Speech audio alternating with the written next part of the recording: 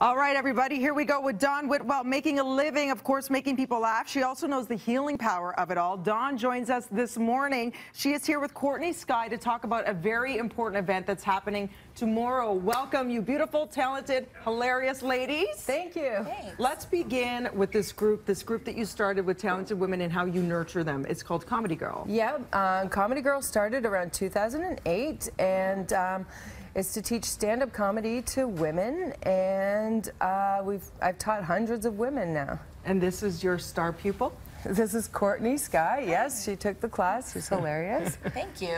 Yeah, it's been really great to take the class and to be a part of Comedy Girl. Dawn's an excellent teacher. She's an excellent writer, and she does a lot of really good support for students to help us elevate our voice, our perspectives, and know what we're passionate about and what we're really saying on stage. I've been listening to a lot of what you students have to say, and you see a difference from the first class. That's how good you are as a teacher. So what are some of the amazing things she's instilled in you to shine up on that stage? Because it takes so much guts.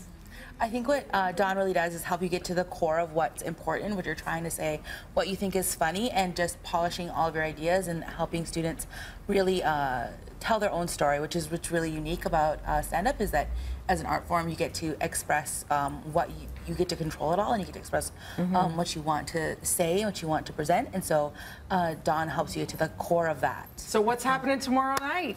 Tomorrow night is my Pride show at Buddies and Bad Times Theater. It's called Dawn Patrol Girls, Girls, Girls, and it's in the big space there, so it's a big show, and I've put together a really awesome, diverse lineup of stand-up and some sexy music and dance, too. Ooh, we love all of those things. Yeah. And diversity is key. The fact that you mentioned that, because everybody should have a chance to get up there and nurture their talent regardless and represent. Why is it so important to have your voice heard, Courtney, as a comedian? I think it's so important because as an Indigenous woman, it's very important for, I think it's important for us to have tell our own stories and to represent ourselves. Yeah. That there's a lot of narratives and stereotypes about Indigenous people, and so for myself and some of the other Indigenous comics in Toronto, it's very important for us to show the humor and the vibrancy and the love that we have for life, and that's really important for me. It's going to be an amazing night. BreakfastTelevision.ca to get your tickets, and guess what? We're just under a week from our Pride show happening on Thursday, so show your pride, support, and get your laugh on.